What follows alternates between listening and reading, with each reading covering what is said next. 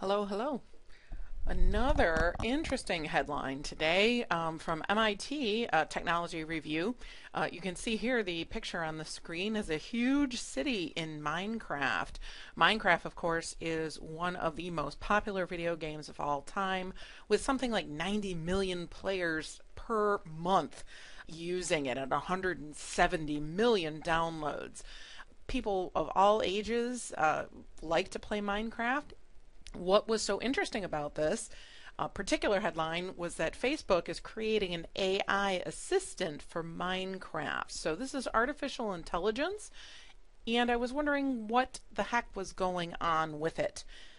And it says here machine intelligence has outperformed humans in a range of tasks from game playing to face recognition. But the embarrassing truth is that AI systems still cannot cope with multiple tasks. The next big goal for AI researchers is to develop a system that is quite good at lots of tasks rather than superhuman at one. Enter Arthur Salzman, a colleague at Facebook Research. They have started to work on an AI assistant capable of interacting with humans, then performing a wide range of tasks on request. So they went through here, and there's a short video. I will have the link in the description, so if you're interested in that, you can look at that. But basically, these researchers have chosen to pursue a goal in Minecraft. It's basically what they call a 3D sandbox video game. The sandbox is a place where computer developers like to literally play and play around. That's why they are called sandboxes. What makes Minecraft particularly useful for AI researchers is that the world itself offers infinite variety, but its rules are also simple and predictable within certain limits. And AI researchers have already begun to use it to train and test various kinds of AI systems. And I apologize if I'm pronouncing this name wrong. Mr. Salzam talks about instead of superhuman performance on a single task, we are interested in competency across a large number of simpler tasks, specified perhaps poorly by humans. Now, this is actually important. I'm going to skip down a little bit to show you what they mean.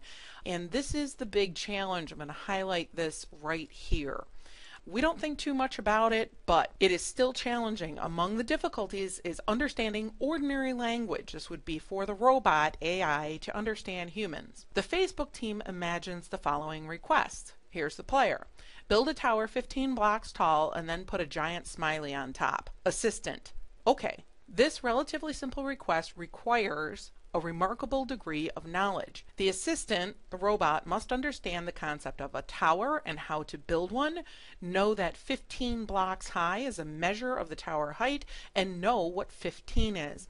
It also needs to understand the term smiley and how to build it, and know what it means to place it on top. And it's not hard to imagine how these requests would get significantly more complex. I really like that as an example of how difficult some of the things are and how we simply take things for granted. Minecraft is an excellent, as they mentioned, sandbox for using these things and trying to build on it.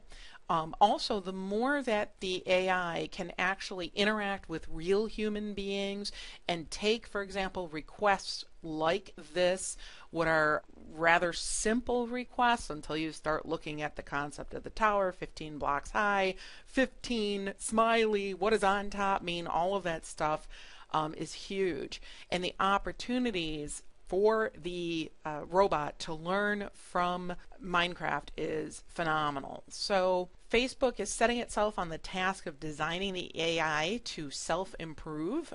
One of the most common criticisms of AI systems is that they do not learn new tasks beyond those for which they are trained for and for which data is collected and prepared.